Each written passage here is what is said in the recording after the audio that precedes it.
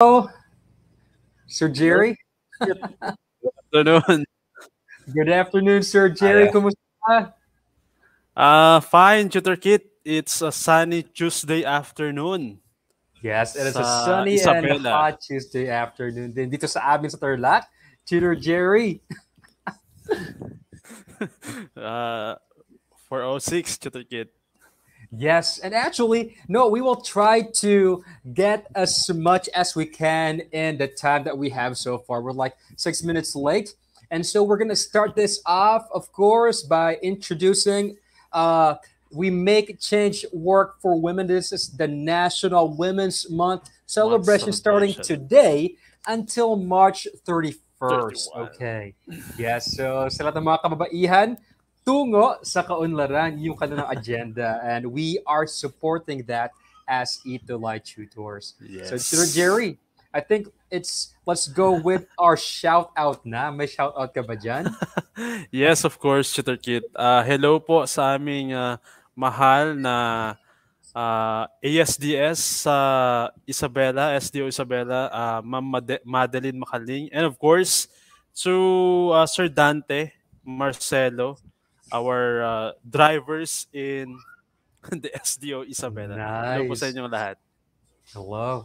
Hello din sa lahat ng mga taga STO Tarlac Province, especially to my school, Cristo Rey High School sa Capas Tarlac, headed by our principal, Sir Noel D. Palge, and of course, our head teacher, Ma'am Gina Palge. And of course, sa lahat-lahat ng nanonood ngayon, dear students, we are grateful, no, kami ni Sir Jerry, for tuning in today, and also noong nakaraan creative writing, Sir Jerry, uh, and give, parang giving us opportunities to have awards, no?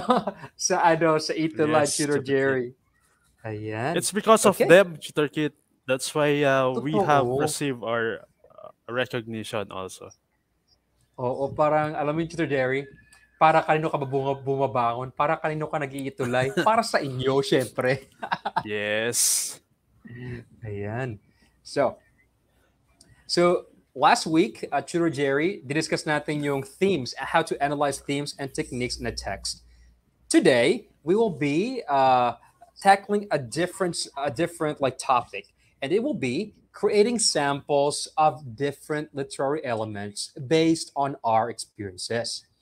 And to start us off, no, nagkaroon tayo ng challenge last time, Tutor Jerry. No? Yes. Okay. And that is So, to analyze a vignette. Ayan. yes.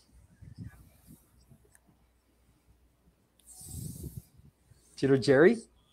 Yes, and we actually have three respondents for this week, and they are not the not the unusual, not the unfamiliar faces. It's Neslin, Kate RG, and Hazel. Tatlo sila kasi yung iba nalilate na nagsasend ng kanilang challenge of the week. Actually, Tutor Yes. Kit, we have our Facebook page per Yes, sir. section, but then talagang nahuhuli yung iba sa Mm-mm. pagpo-post ng kanilang outputs. But hey, it's still great, no? Kasi meron tatlong nauna, and they are our tuties of the week. Masisipag and always maagap, no? Neslin, si Keith, RG, and Hazel. So let's gonna feature their analysis. Okay. So first, si Neslin, no? So Neslin, she actually created like a creative interpretation of the vignette, you know? And my favorite part is people come and go, but memories last. It's either we decide to keep those memories in our favorite gray box and put it under our bed. What a great metaphor, Nestle. No, great analysis. Good job. Mhm. And of course, we also have a an output from Kate RG. Sinunod niya actually, Tutor Kit, yung ating analysis last time. Yes. Ayan, it composed of the figurative language, characterization, yan. It seems like the narrator is becoming a vessel of memories which prevented him to move forward and let fresh starts fill those vessels. Sabi niyan sa Yes. last statement. And I And like it's that. good, Tutor Kit, Yes, it's it's good. really good. Mhm. And like the narrator is like, should I let go or should I fix this? Is there a way to fix this? What? How should I like move forward from this point? No, so very good, Keith RG, always consistent. And this one is from Hazel. Hazel actually did a comprehensive analysis based on first dialogue. Yun yung parang kanyang focus. The dialogue she used is, "I said sorry. I said I wish we could go back," and she used that as a springboard to her analysis. Well done, Hazel. Very very wise. Congrats. Yes. And we are Yes. being observed by Ma'am Nova, Tutor Kit. Ay nako, nahiya ako bigla, Chiro Jerry. Yeah. Yeah. But hey, dear students, we encourage you guys to submit your to engage with us in our challenges. No, sayang naman Yes. yung 50 Gcash Pesos na na Gcash, ibibigay. yan. Oo. And of Okay. course, grade, Tutor Kit. Kasi Ah, they are my students sa grade 12. yes. And so magkakaroon pa sila ng mas mataas na grade, di ba, Chiro Jerry? Siyempre. Siyempre. Yeah, nice. Okay. Tutor Jerry, I think it's time for us, to do Ayan, our at ako yung flash mawawala, Tutor review. Kit. And please do the honors for us, sa flash review. Yes. So they're going to identify the elements used in analyzing nonfiction.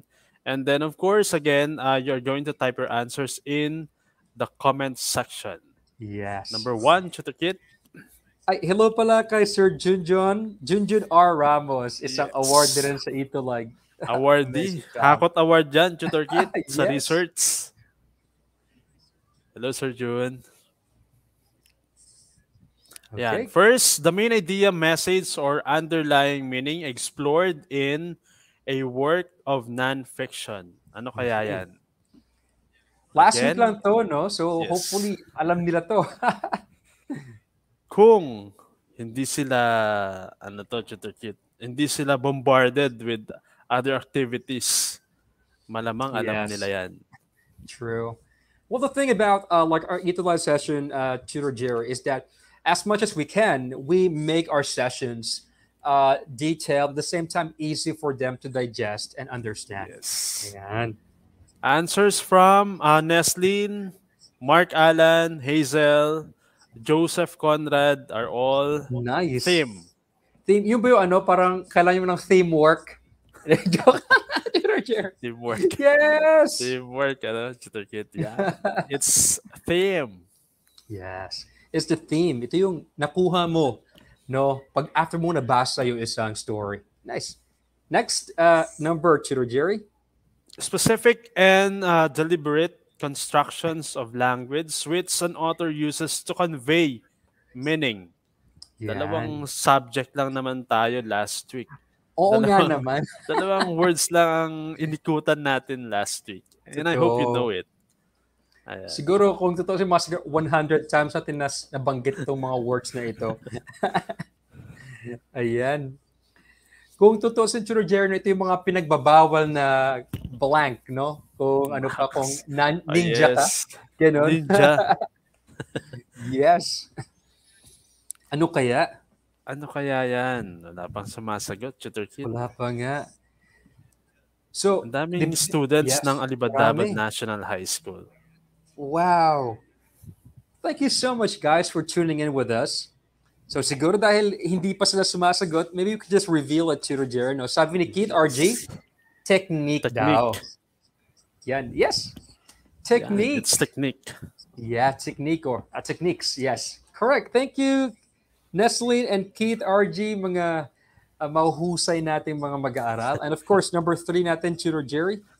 Name the 4 techniques which we used for analysis last week. Ano yung mga techniques na yon? Actually, nakita nyo na kanina doon sa sagot ni Kate RG sa kanyang challenge of the week. Actually, we created a chart, no? Para ma-feature ito. Okay? Ano kaya itong mga ito? And actually, Tutor Jerry, no?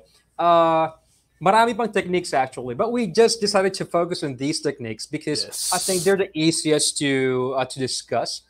Pero later on sa ating mga susunod na mga episodes, we will be discussing more of these techniques and more of the elements ng nonfiction. Ayan. Okay. Nako. Wala pang sumasagot, Tutor Jerry. Siguro, siguro tulog pa Answer yung mga yun. reveal. Answer reveal na daw. Answer reveal. Ayan. Okay, Tutor Jerry. Actually, Kate had an answer na, Tutor Kit. Ay, talaga. Characterization, imagery, dialogue, figurative language. Tama kaya siya, Tutor Kit? Yes, and she is correct. We discussed Yes. figurative language, characterization, imagery, and dialogue last week. And great job, no? Keith RG, Christine, Nestle. Charmy, and Neslin. Great job, guys. Okay. So now, we will now go to our topic for today. Alam ko medyo nagmamadali tayo ngayon kasi we don't have enough time. Yes. Yes. Okay. But today, we will be discussing how to create samples of literary elements based on your experience. And that is the essence, basically, of nonfiction. You write about your own experiences. No? Okay. Tutor Jerry, ano ba yung literary elements? Yeah. So literary elements, these are the components that make up a literary work. And then aside from that, it's the parts of the what of a literary work. Bakit kaya what, Tutor Kid? So, tinawag siyang what? Kasi alam mo yung parang ingredients siya, no? Kapag wala yung isa, medyo hindi ganun kasarap, no? Ito yung bumubuo Yes. kasi sa isang literary work or sa isang story, for example. Ito yung mga examples natin ng mga literary elements, Tutor Jerry. No? Alam na alam nila ito. Yes, because we've discussed this last time during the creative writing na diniscuss natin last sem. But then That's right. some were not included, just like the point of view, tapos Mhm. yung motive, hindi natin yan na discuss, Tutor Kid. Yes. But hey, these are just examples, guys. No? We have character setting, exposition, plot theme, and yung sinabi ni Tutor Jerry na hindi na discuss last time, which are point of view and motives. Now, meron naman tayong tinatawag na literary techniques or in other words, literary devices. Ano naman ito, Tutor Jerry? Yes, Tutor Kid. Literary techniques naman, these are devices used by the author to produce an effect. Kung isa kanina, ingredients, ito naman Oo. effect. Yes. So ito naman ginagamit parang kung ingredients yung mga elements, ito naman yung kung paano ka magluto. Yun yung techniques. Parang papunta Ayan. tayo doon sa activity natin mamaya, Tutor Kid. And it's an exciting one. Nahalata mo Nagluto. pala, Tutor Jerry. Nahalata ko. Yeah. So these are the following literary techniques that you could use in drafting maybe your nonfiction text na yun yung kinahiligan ni Tutor Kit. Yes. Drafting examples sa mga nonfiction and fictions. Imagery, tone, irony, figurative language, characterization, and then our dialogue. So those are Yes. the techniques. So we discussed four of these last week, no? And then these are just examples of other techniques that we can use. Okay. Now, so just like I've said before, literary elements are the ingredients of a text, of your story, for example. And then literary techniques is the how, no? The how you execute your story, parang ganon. So literary elements yung what, What? techniques yung how, parang ganon. Okay. So, Tutor Jerry, Writing workshop. Yeah. gagawin natin ngayon yung parang writing workshop. Mm-mm. Yes. Para kasabay natin magsulat yung mga estudyante. Yes. Oo. It's an So ano exciting gagawin one. nila? Yan. Yes. They are going to get a pen or siguro probably kung wala silang pen at the moment, then you can just type in their comment section sa kanilang Pwede. phone and laptops. And then you're going to simply follow our instructions as we go through the lesson. So yun lang. Yes. So hopefully guys, samahan nyo kami, no? kuha kayo ng papel at lapis or ihanda ninyo ang comment section or notepad ninyo dyan sa phone ninyo. And I hope you're right with us. Okay? Ready na? Yes, Tutor Kit, ready na. Ano yung So una in a lang gagawin, Tutor sentence, Jerry? yan. In one sentence, you're going to describe the last meal you have eaten, you ate.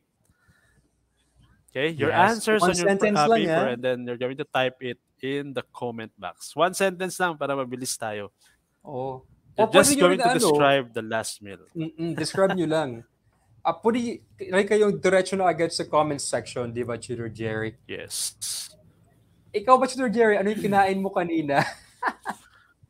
Actually, Tutor Kit, my last meal was last night because I was not able to have my breakfast and lunch. Talaga? It's a combination, yeah. It's a combination of parang dancing saltiness and sweetness na kaldereta. Uy, wow, parang ang sarap naman nun. Parang Pero kagabi pa sumasayaw siya, yon. no? Ala, dapat kumain ka. Sabi ni Joseph Conza Bulaklak, I just had siomai for lunch. So, siomai daw. Oh, kita mo. Diet ka ata, Joseph. Nagtitipid si Joseph. Siomai lang. Yeah. Ayan. Yung mga iba kaya, ano kayang kinain niyo guys? Please type down ano yung last thing na nakain ninyo. Ako, Tutor Jerry, the last thing I ate was a two-piece burger steak. Wow. From McDonald's. Actually, kinda. Yes. So meron pa tayo ulit. Sabi ni Shien, Dominic Aseric, Chien. I just had hot dog for lunch. Hot dog Wow. for lunch. Wow, pang breakfast yun ha, Shane On ha? breakfast, yeah. But it's still a good lunch, right? Si Yes. Joseph naman, we ate that. We ate a Nag-iisip pa Jollibee yung iba. yesterday. Nag-isip pa yung iba. Yesterday. Guys, pagkain nyo lang naman. Yeah. Okay. Alright, siguro, I nagsusunod think pa we sa could just Tutor read, Jerry, no? yeah. You just read the other example. Yeah. Yeah, and it crackles in my mouth and melted between my teeth. I have eaten crest. Ano yan? Crisps. BTW. Ano By kaya the yun? way, parang ano ata siya, Tutor Jerry, crisp, right? Rice Crispy ba or chips? I'm not sure, Keith. No? So, but I like the way you describe that, no? Crackles in my mouth. Yes. So, now, while we're doing this, no, we will be reading more of your answers, guys. But we would like to introduce to you to what we call descriptive imagery. So we've discussed this in creative writing, and we would just to kind of reinforce that today. So, Tutor Jerry, Yes. what is descriptive imagery, anyways? So, descriptive imagery is the use of concrete and specific details to paint a mental picture of an experience. So, with the word concrete and specific ang descriptive. Yes. So I would like to take that note. When you say concrete, it is something that you can sense. No, you can see, you can hear, you can taste. Something that is like tangible or something that you can experience. No, and it's actually specific. No. So for example, kung sabihin mo na food, that's not specific. You can be more specific by saying, for example, just like what Keith RG said, Crispies. That's a specific kind of food, and it's also concrete. Nahawakan mo siya, nalalasahan mo siya. That's really good. Now, Yes. aside from that, when you use descriptive imagery, the details you use should evoke the five senses to create what we call an immersive experience. So hindi mo lang pwedeng sabihin na masarap siya, no? You need to describe gaano siya kasarap, ano ba siya, matamis, sour ba siya? Mapait Actually, ba siya? Tutor Kit, Parang ganun. nag-advance yung kanyang example. Totoo. Totoo. Advance. Yan. Sige. Later on, makikita nyo. Yes, Tutor Jerry? So, we have the following descriptive imagery.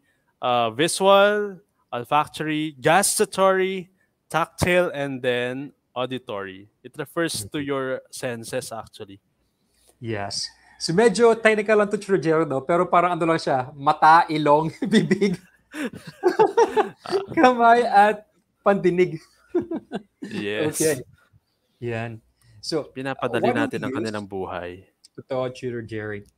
Uh, and also, no, when you're using descriptive imagery, guys, you need to evoke some kind of emotional response so that ma-feel din ng mga readers mo yung na-feel mo nung na-experience mo yung isang bagay. And that's the essence, actually, of creative nonfiction, to help the readers experience what you have experienced.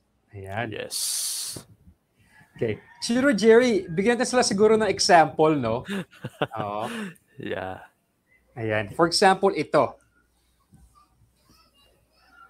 Ayan. Chiro Jerry, can you help us read this? Yes. So, example from, of course, a very good writer, Tutor Kit Nadado.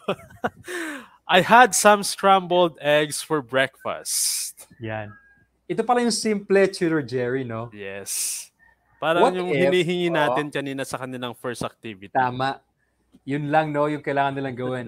Now, kailangan natin siyang i-transform using descriptive images. So dapat, siguro kailangan natin gumamit ng gustatory or visual or auditory, kahit anong combination. So, ready ka na ba, Chiro Jerry? Yes. So ito, no?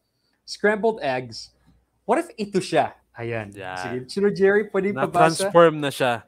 The Na-transform na scrambled siya. eggs are yellow clouds atop a hill of steaming rice. Can you imagine? Na-imagine nyo na yung parang nagugutom na kayo pag binabasa nyo pa lang eh. It Ako rin. melted into my mouth, a burst of basil and creaminess with a gritty hint of rock salt. Ayan. Ang dami niyang Ayan. ingredients. Oo. As Parang mga sosyal. compared sa una, yeah. Naging Yes. social, Tutor Kit. Pasensya na dun sa double ano. Pero Chiro Jerry, ngayon ba, mas na-imagine mo na kung ano yung naramdaman ko nung kinain ko to? Yes. Parang mas masarap kesa dun sa unang example kanina na literal lang, literal. Mm-mm. Ayan. So, tingnan you guys know. So, what I did here is I used some kind of imagery here. Yung image ng yellow clouds. Kasi feeling ko yung itlog ay para siyang yellow clouds, Tudor Jerry. Tapos yung Yes. kanin ko ay bundok. Ang galing nung descriptions, ano, Tutor Kit. So parang ano siya, visual siya. Yun yung visual na imagery. Ngayon naman, ito, Tudor Jerry.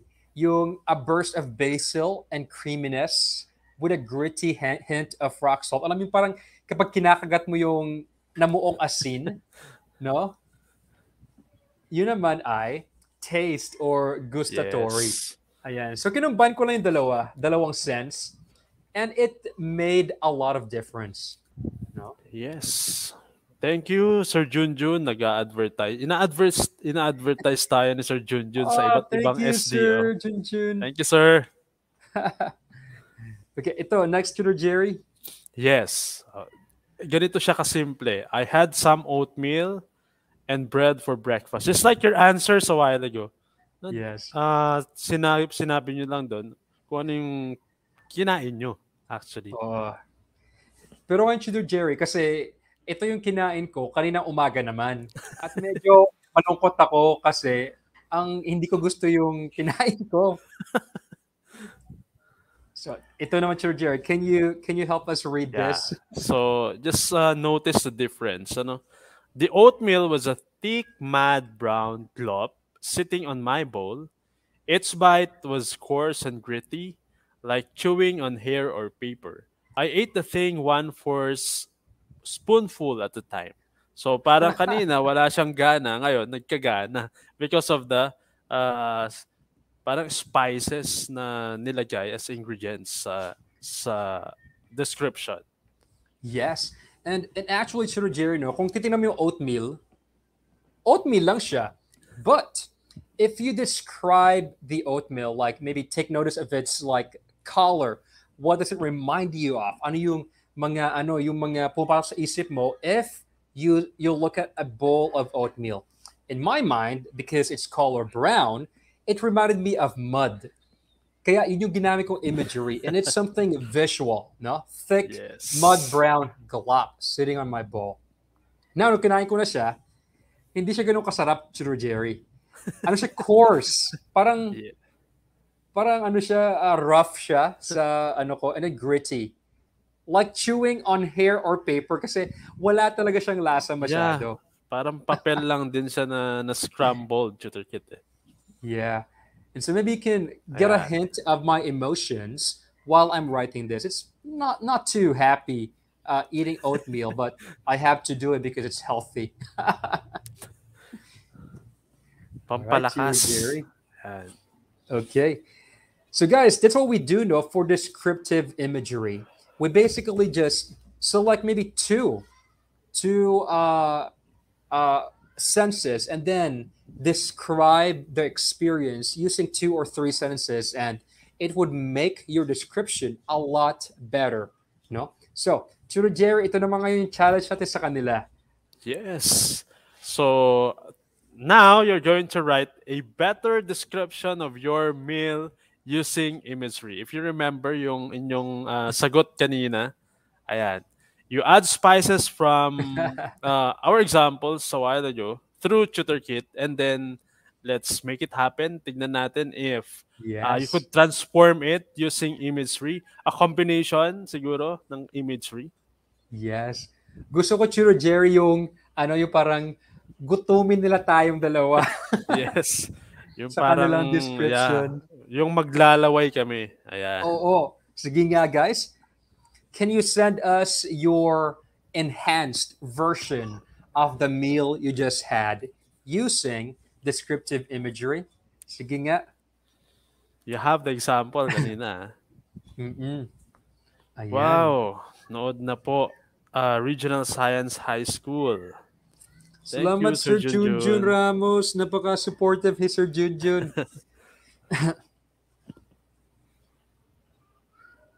Ayan. Uh, Kunwari, nagmamadali tayo, Tutor Kid. yes. Hopefully, guys, know you are joining us and you are writing with us. Siguro bati muna tayo, Chiro Jerry, ng mga andito ngayon. Yes, Tutor Kid. Ayan.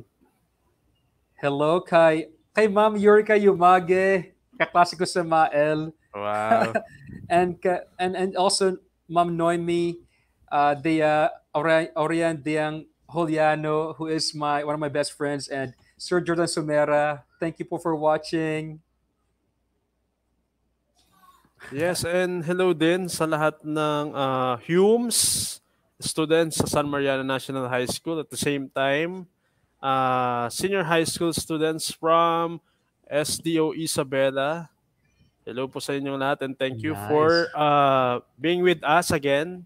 Tuesday is English Day. May Yes. sagot na si Joseph, Tutor Kit. Sige, basahin natin Cheater Jerry. Sabi niya, I just ate my favorite food like ice cream, fried chicken, and French fries, even when you eat restaurant like McDonald's. Okay. That's good. That's good. Okay, but maybe Joseph, no, you can describe, for example, the ice cream. Ano Yeah. yung lasa niya? Ano yung flavor niya? Ano yung itsura niya? No? Yes. Yan. Malamig Si ba siya? Enrico, Yeah. malamig ba siya? Yung ice cream mo? O tunaw Yeah. na. Baka Tunaw juice na. na yun. Okay. My goodness, Chiro Jerry, 5 minutes na lang. Yes, 5 minutes na lang, Tutor Kit. Kahit isa Ayan. lang siguro na nasagot yung ma-receive natin from you guys. Si Enrico Dalupan, Chiro Jerry. Maybe you can read Yeah. his answer. His favorite food is fried fish. Fried fish. Ayan. Siguro pwede mong Enrico, no? You can describe the fried fish more. Anong lasa niya? Yes. Does it make a sound when you take a bite? Parang gano'n, no? Does it crackle in your mouth? Does it like, na ano ka ba? Natinik ka ba? Natinik talaga, ano, Tutor Kit? Actually, Nawala Chiro yung Jerry, oh. mga learners natin na ano 'to, maayos yung mga sagot kaninang Oo first, nga. first impact parang gano'n. That's true, Chiro Jerry. But hey, still, guys, we are waiting for your answers. Yes. And yes, kahit isa lang. Parang awa niyo na. Parang awa nyo na. Okay. So maybe isang tip, no, for you guys to understand this is to kind of notice the details in your food. For example, if you're eating like a mango, hold the mango and describe the texture maybe of the mango.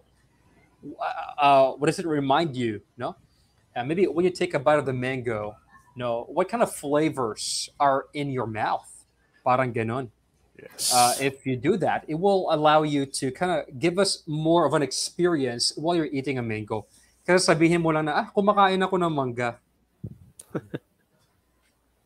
Okay. I think, nahirapan silang mag-search sa kanilang, English-Tagalog dictionary, Tutor Kit.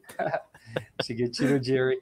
So siguro, Chino Jerry, gagawin natin is, we will make this into a challenge na lang. Yeah. No? Ganun na lang siguro. Yes. Okay.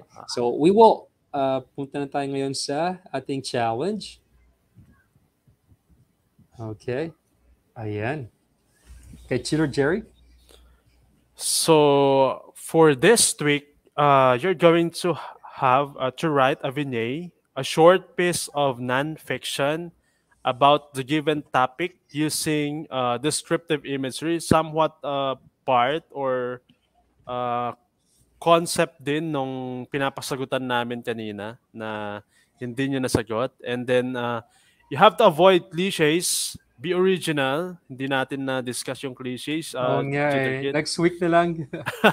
And then you're going to post your vignette using the hashtag Ituloy Nonfiction. You have the examples naman ng vignette Yes. doon sa ating example ng challenge of the week. Your Mhm. basis last time. And hopefully you could send it as early as this week para Yes. makapili tayo ng mas maaga. That's true. Ayan, And Tutor actually, Kit. Sir Jerry, no, yung topic nila is yung pagkain nila. Yung pinadescribe natin sa kanila Actually, today. Tutor Kit, may sagot si May Angela. Ay, wow. Ayan. Can you read it for us, Sir Jerry? Sabi niya, lately I just ate my favorite food, which is chocolate. It's really sweet as sugar, and I feel so happy because it's so delicious. When I've bitten, it melted in my mouth, and it's so yummy. Chocolate is yummy, delicious, and fresh in a precious food. Yun yung kanyang Nice. sagot. Yan. Amazing job. And this is great. You made us experience a little bit of you eating chocolate. Yes. Yes. Okay. May isa So pa, guys, Tutor Kit. meron pa? Yes, It's please. 4:39. The crisps tickle my nose as I sniff the spice that was put into it. I pop it in my mouth and it crackles. It melted between my Oh, meat. That's nice. according to Kate RG. Ayan. Great job. I love this. It's a little bit of olfactory, no? Tickles my nose. Yes. A little bit of a tactile, and crackles. It melted between my teeth. Great imagery. Good job, Keith Yan. RG. Yes. Sayang. Oo. Nabitin tayo sa oras, Sugar Kid. Oo nga, Chino Jerry. But hey, guys, we would love to leave you with this quote, which is from Al Newhart. The difference between a mountain and a molehill is your perspective.